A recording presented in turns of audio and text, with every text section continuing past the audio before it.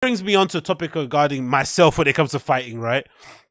I remember when I lost my first proper fight when I was younger. I must have been like 16 or 15 years old. And that was the last fight I ever lost in that manner. Because, you know, maybe you can get slept another time having this, a proper fight with somebody else. But that was the last time I ever lost that fight in that manner. And I think every man needs to lose a fight badly in order to learn how to fight, because I think in general guys really overestimate how well they can fight. I don't know what it is about men in general, but we all think in our head, like even when I described recently, even when I described on the podcast just now about Daniel's brother should have got that cup and splashed it on the baby's face and then disoriented him and then hit him. This isn't a movie. You know what I mean? This isn't some movie. You can't just, who's to say if he swings the cup, the baby doesn't just swing back and hit him in the face as his hands up there. Do you know what I mean? It doesn't make any sense. But we all have a very delusional sense of how well we can fight. And I think in general, it's really good to learn some self-defense. Most of the time, it's good to walk away for the most part because you don't know what that person's on. They could be on knife things, gun things, you don't know. But if it comes to a point where you have to defend yourself, you need to be able to know how to defend yourself. I didn't that one time. I did not. I had no idea how to defend myself. So I think I was playing Sunday League football or something. Maybe it's school football. Maybe it might have been school football. It was school. It was a school football thing. We're in some place where they play football around, I think it's this area called Wanstead Flats where I used to live, right? And we was playing this Sunday League thing, and I think we were playing, and something happened where I don't know what happened. I think I got into some sort of argument, you know, some Sunday League back and forth with somebody I was playing with who happened to go to the same school as me. We were cool before, but we weren't really friends. Man, what?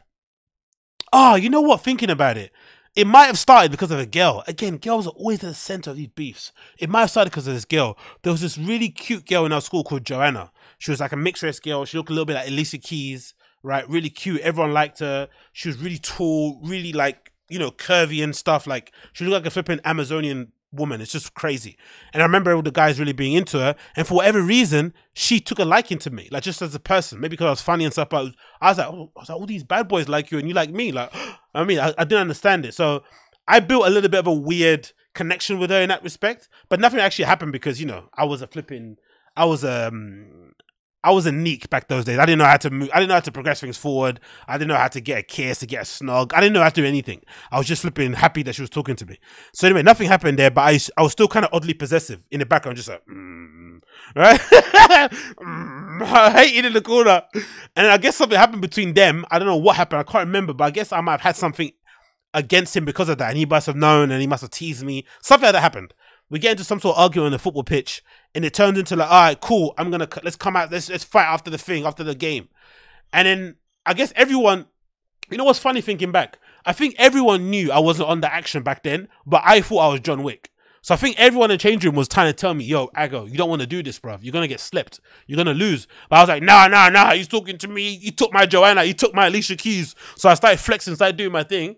And then we get outside, I think, to the car park where it's going to go. It always happens in the car park, graveled floor, right? We get outside the car park. I put my bag down and we're about to go fight. We're about to start fighting. And then suddenly the nerves of like, oh shit, I might lose, start coming out of nowhere. So I was all bad boy and tough guy. And as soon as we started to square up and I started to see how relaxed he was and how like he was dropping his shoulder and like fainting, I was like, oh shit. And I think my eyes might have said something like that. But then as he was like smiling, looking at me thinking, yeah, you know I'm going to fuck you up, innit? As he started skipping around, he accidentally slept. No, as he started skipping, he slept a little bit. And then I think I swung at the same time. So it made it look like I punched him and he fell on the floor. I did hit him, but not really that hard. So he made it look more extravagant. So he went, and everyone was like, oh, so he slips on the floor. And then I guess because he slips on the floor, he was like, he didn't hit me. So he got more angry. I was like, nah, I got to confirm that I'm winning this fight. So he slips. I hit him on the floor. I kind of hit him and he slips on the floor. He gets back up again. Then as I'm trying to chase him to kick him, he then moves and pivots and spins back around and somehow ends up behind me. And all I hear is pop, pop, pop, pop, pop, sparks. Pop, pop, pop, pop, pop. I'm getting knocked aside. Somehow, he's on the floor 1 minute. Next minute, he's on my back and I hear all these slaps in the back of my head. And then as I'm trying to get back up again, all I remember is being on the floor like this and then just seeing his hand, boom, boom, on the side of my face as I'm trying to protect myself. And, you know, clearly in that kind of, 30-second range, I lost the fight. And then I'm trying to get up again, and I get up and to square up again, and we're trying to go fight again. And as we're going to try to fight again, fear comes over me. Some mad fear that I've never had in my entire life since that day. And I just look at him, I'm like, nah, fuck this. Deuces. And I just run. I just turn around and run. I start legging it. All I remember is hearing my friend go, "I got your bag, your bag." I left my bag. I just ran. Imagine back in those days when you had like a JD Sports bag, you'd never leave it.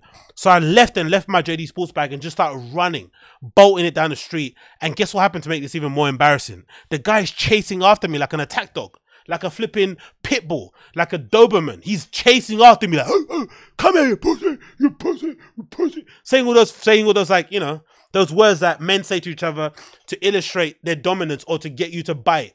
And I'm just running. Now when I get home, I can't do this anymore.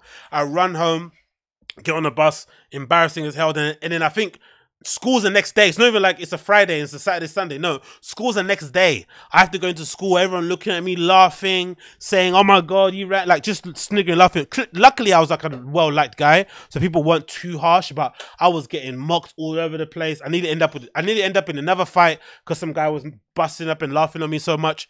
And on that day, I promised myself I would never let that happen again. And quite soon after, I started doing Muay Thai. Quite soon after, I started training a little bit, started doing a bit of Muay Thai, started doing a little bit of boxing stuff, just, you know, whatever. Most of it was stuff that I was learning on YouTube, to be completely honest. And then I started doing the gym stuff a bit later in that kind of regard.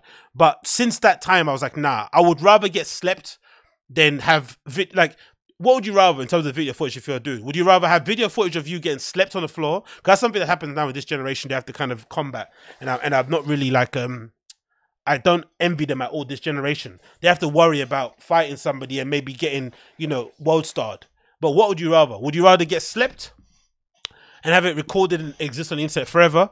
Or would you rather lose a fight and then have somebody have a video recording of you running away from your assailant down the street somewhere whilst everyone's screaming your name and telling you to come back for your bag with your £10 Nikes in it? What's more embarrassing?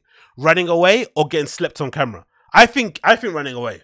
I think being a coward and being not able to like stand, because if I remember correctly, I'm pretty sure I'm the person that said, "I'm going to meet you after the fight." Because it's different if like you run away and you're not really about this life and the person kind of wanted to fight you and you didn't want to fight them.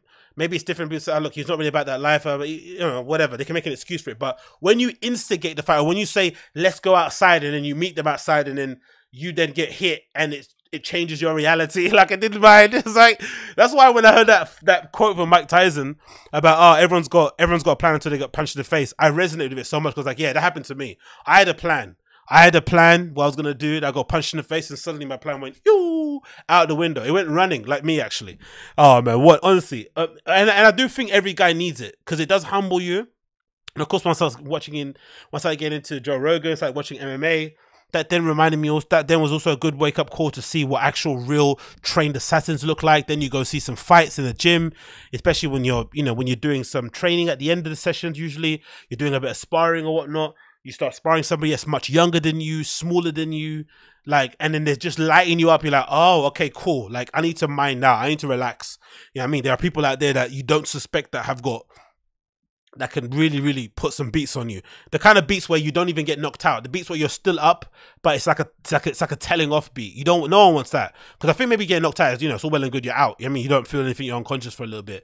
But no one wants to get beat where you're like fully awake and you're just seeing sparks. And it's like you're disheveled and all that stuff, and you start feeling lumps and your jaw starts to hurt a little bit. It's like, oh mate, honestly, man, I'm so happy for that. But honestly, from that day onwards, I never ever was that guy again. It was so important in my life. I needed that. I needed that to be able to like get some understanding, learn how to fight properly. And then, anytime I've been in an altercation, for the most part, unless I'm fighting somebody that's fucking, Golden Gloves champion or something, I'd give myself a chance. I'd give myself some sort of chance of making sure that I can defend and stand up for myself. That I'm okay. If it's Khabib, then I'm going to sleep. You know what I mean? But if it's random people, then I'm gonna, you know what I mean? I'm gonna stand up to Gary. I'm gonna stand up to Dan and his friends in the pub. You know what I mean? I'm gonna get down. Clearly, I want to leave, but if Passa comes to Passa, fair enough. But mate, running down the street, I know that picture of me like sprinting. And back in the day, I was fast as well. Fast. Whoop. I was gone, bro. Whoop. Oh, mate. Anyway, let's move on. Let's move on.